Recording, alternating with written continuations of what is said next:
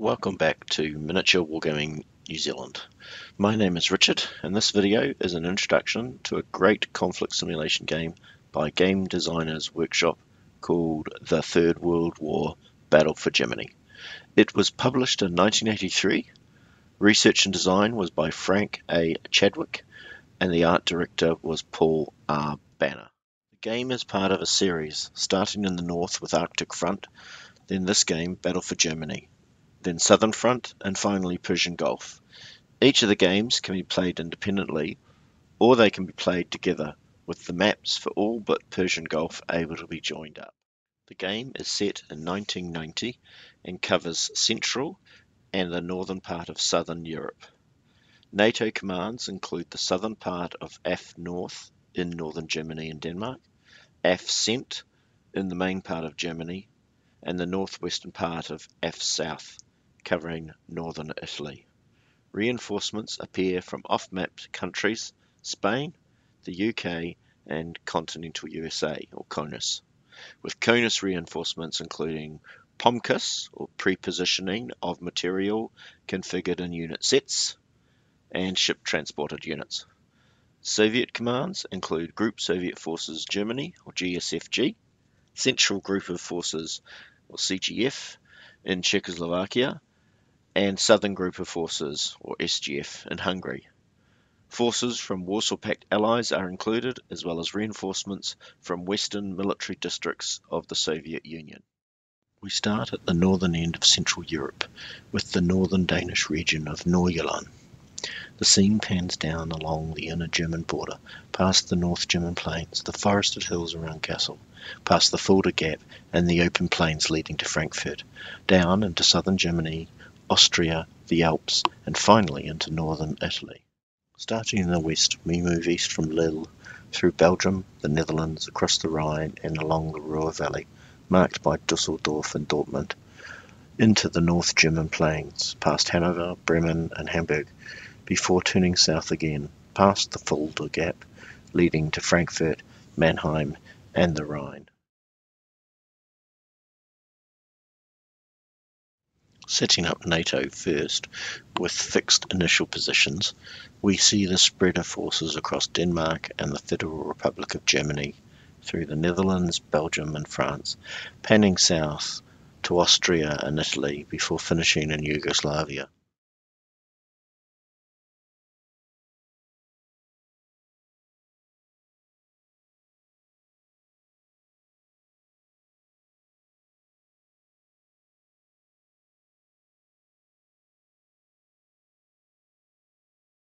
NATO air support is set up next in the Western Theatre with the US Air Forces in Europe, the Royal Air Force, Luftwaffe, Armée de l'Air, plus remaining nations, and in the Southwest Theatre, the Italians.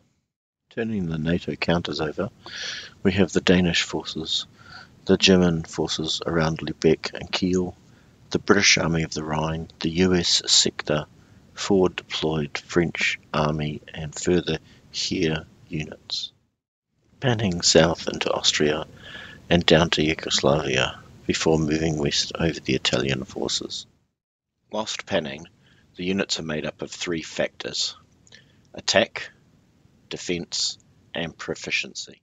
Unit sizes per counter are denoted by the symbol on top of the box, with an X being a brigade, 3 vertical lines being a regiment, and 2 X's being a division. Finally, panning north through France, all the way to western Belgium, through the Netherlands and back to the British Army of the Rhine, down to the Fulda Gap and Frankfurt Mannheim. Next is the Soviet 16th Air Army supporting Group Soviet forces in Germany with Warsaw Pact allies. These are placed at air superiority first, so are set up in their final starting allocations. NATO air units are then placed into air superiority. Having accepted the Warsaw Pact will gain air superiority in turn 1. NATO have kept some strike and multi-role aircraft back. Soviet and Warsaw Pact ground forces are now positioned, with units based in Poland first, then those opposite Hamburg, moving south along the inner German border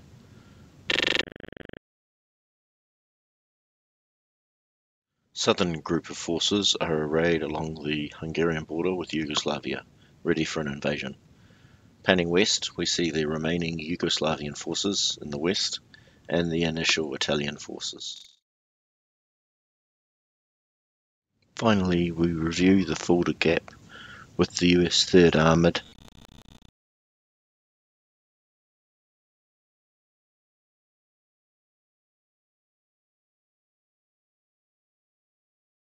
What now follows is the NATO forward movement, weather determination, theatre air superiority and deep strike phases. So having set them up, it's now NATO forward movement, so we're going to try and move him. 2 plus 3 is 5, so that's fine, so he can move. So he's going to come up through here, 1, 2, 3. Then we're going to try and move the British unit. 6 plus 3 is 9, so he fails to move. We're going to move.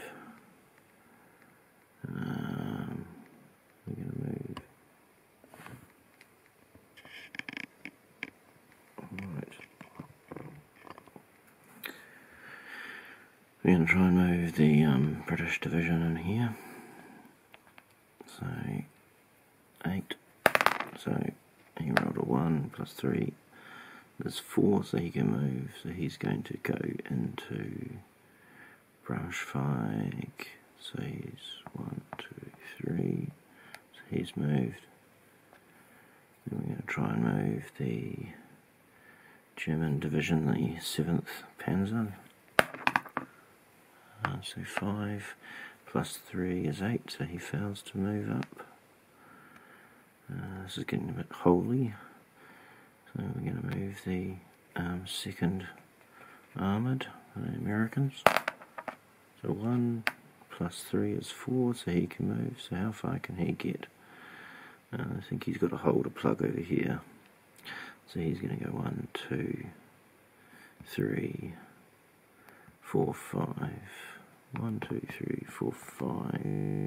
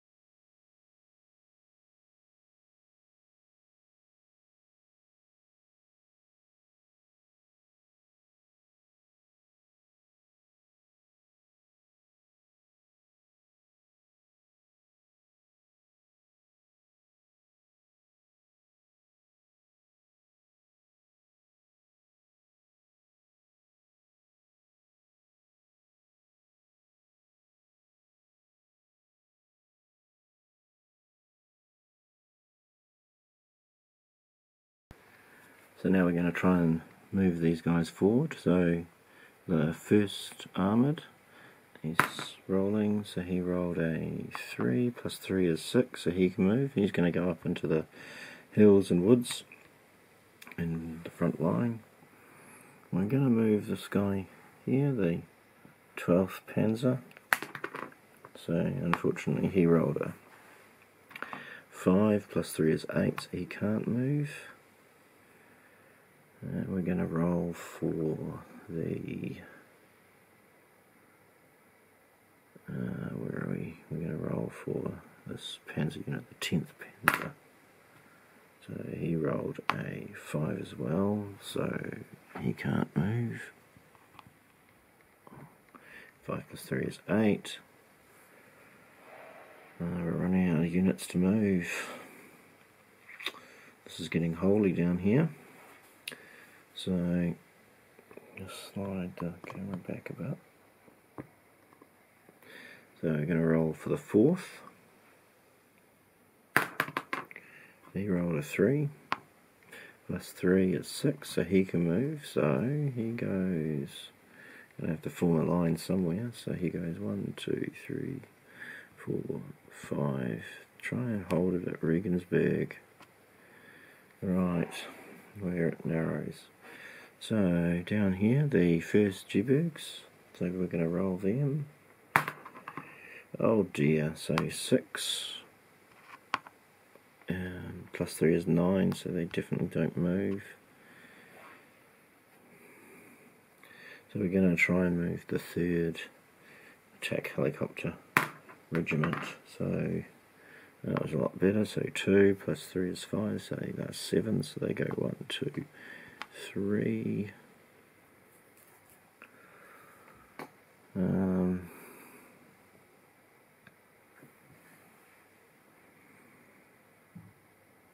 So the American 7th attack helicopter, the mobile brigade. So 3 plus 3 is 6, and he's 7, so he's going to go up with the 2nd armoured cannons. 1, 2, 3, so that's... And they're holding Nuremberg.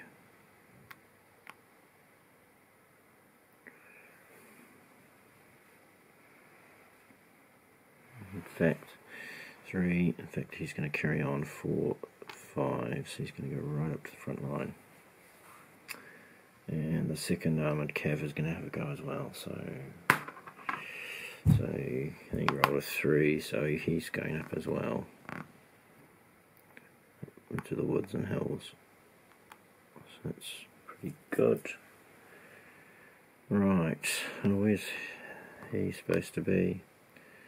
He's supposed to be in 1510 in Stuttgart. That's a mistake. And he's supposed to be in 1213, so he's in Munich. Right. So the French unit down here, the 3rd Armoured Division. So he rolled a 2 plus 3, so great, he gets up there. So 1, 2, 3, 4, 5, 6, so he can hold the Hof Gap, I think. So up he goes into the gap.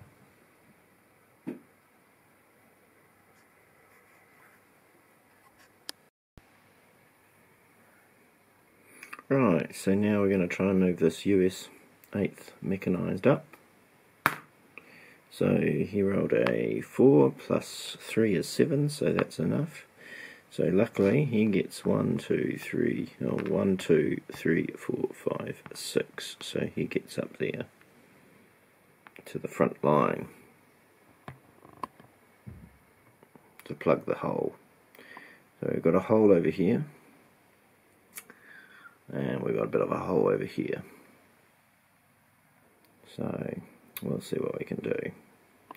So further back,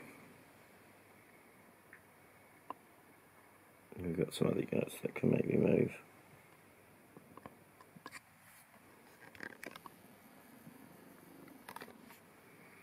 Right. So these guys are on top of a Pomkus unit. These guys can do something, so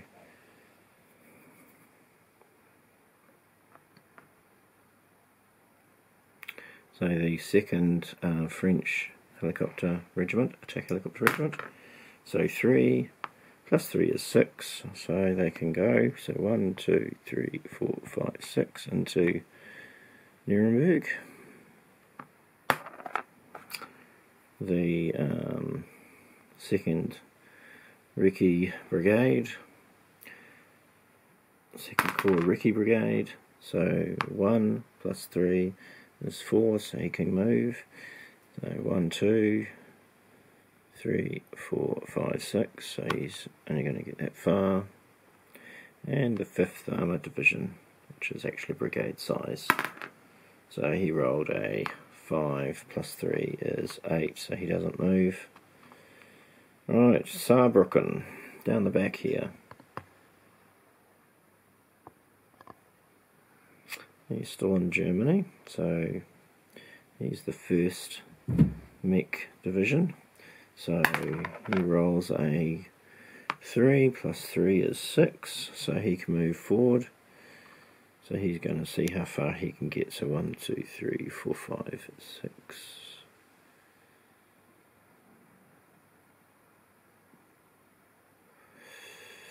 Oh, 1, 2, 3, 4, 5.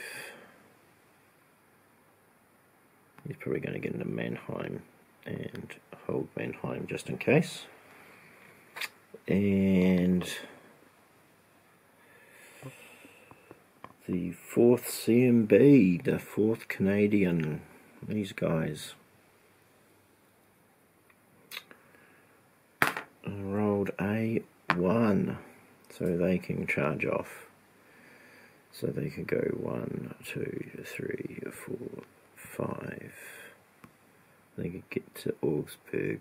They can get past Augsburg, but they don't want to. Or they could go 1, 2, 3, 4, 5, 6 into the open. No, best in Augsburg. In the plains around Augsburg. Right. So these guys are on Pomkus. They're on Pomkus.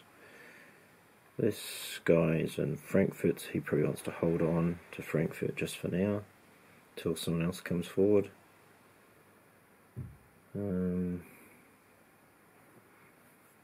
Right, we've got one more at the top here that we probably want to try and move.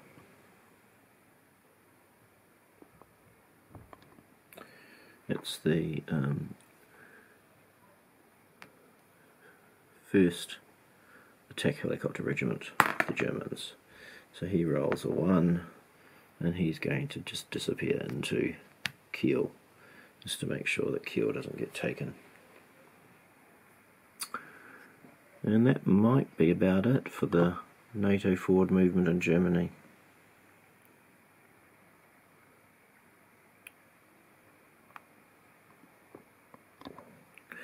So we'll have a look at him. He could go 1, 2, 3, 4, 5, 6.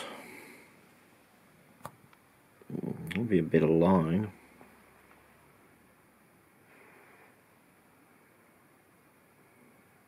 Or into here. 1, 2, 3, 4, 5, 6.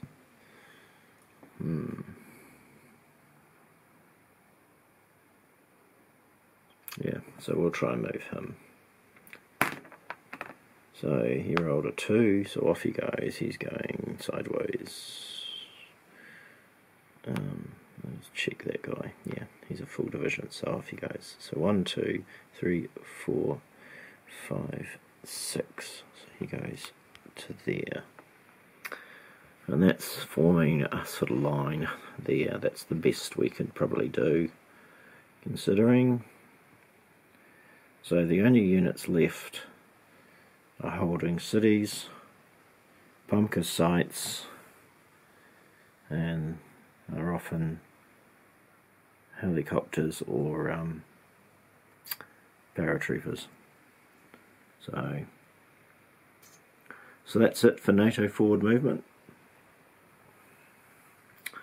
Now it's time to do the other starting sections. Start the play. Right, so now we need to choose the neutrals chits. So we're going to choose that one for Austria and put those away. And then for Yugoslavia, we're going to choose that one. Right.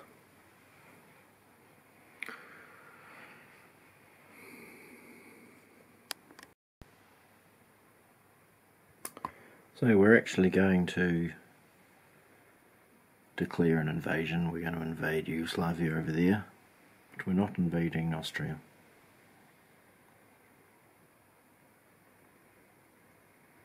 And we'll turn the other counters over. So, Yugoslavia is going to be invaded. She would have stayed neutral, but it's too late. She's being invaded. And the rest of it's ready to go.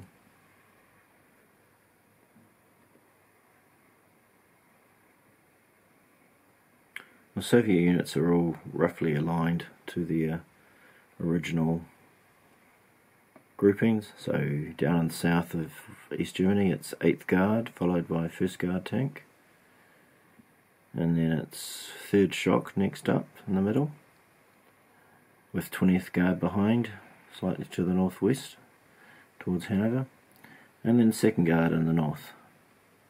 And following on behind we have the Poles.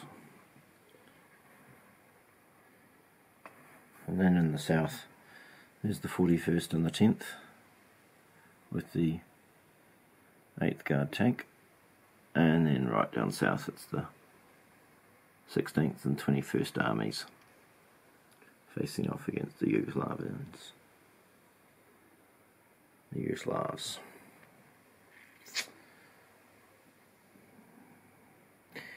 The NATO forces are all but scattered at the back, and of course the Low Countries and France don't have the forward movement, so can't react.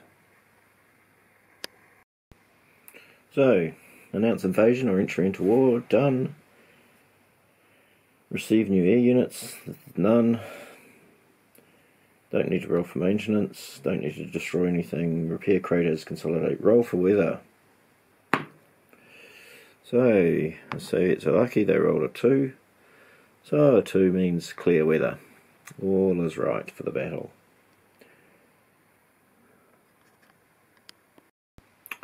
So, now, next is the restraint phase, optional, so I'm not going to play the nuclear side of the game, so that's fine. And then theatre air superiority. So Pact places air units in air superiority.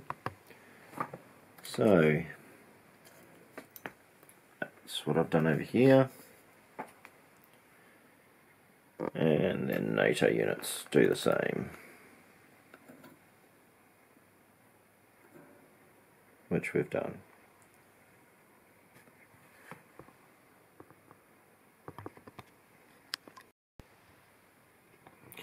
So for air superiority, the Pact has 25 units that can go into air superiority, and NATO has 23. So the Pact put all theirs up bar 1, the SU-24 down the bottom there on the second and from the left next to the blackjack. So then NATO decided not to bother putting as many in to its air superiority box, so that it's got a balanced force. And in the southwest theatre, the Soviets put 3 up, kept 1 back and available, and NATO put 1 in each as a force of being.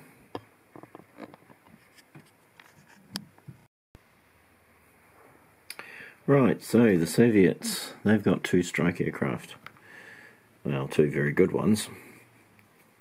So they're going to put in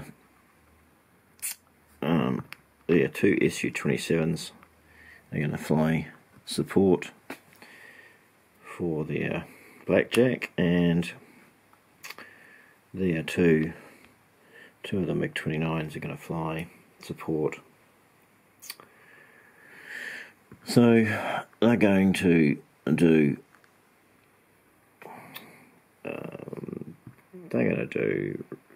both going to do runway cratering just for fun. So the Americans are going to, in fact what we're going to do is we're going to put 5 and 4 and 5 and 4. So the Americans are going to put up their Eagles, but they can't fly their own missions, they can only fly intercepts. Right. So the Americans, the F-15s firing at the Su-27s, so they rolled a 2, which comes out as abort, but since they're the same number, they roll back, and they roll a 4, which is shot down halved, so they abort, go into the flown box, but they go shot down. And then over here, so he gets to fire then, sorry. So 5 with a 4 is shot down halved as well, so he stays shot down. Right, over here we've got the F-15.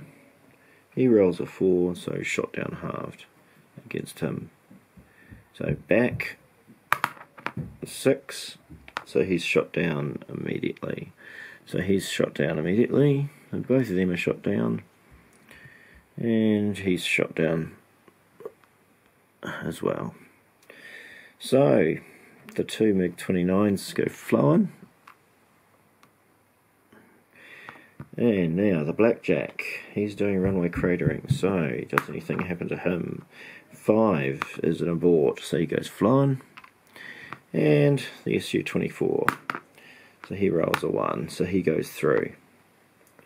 Right, now 3 dice, because he's got a factor of 3 strike, and a 4 or 5 adds a crater, so crater into the western area. So we just move the counter up to here for 1. That means 1 all cratered. Right, and he goes flying. And that was it. Pretty bloody. The Americans had both their F-15s shot down. The Russians had an Su-27 shot down. But in total, the Russians had 5 aircraft units go flying to the American 2.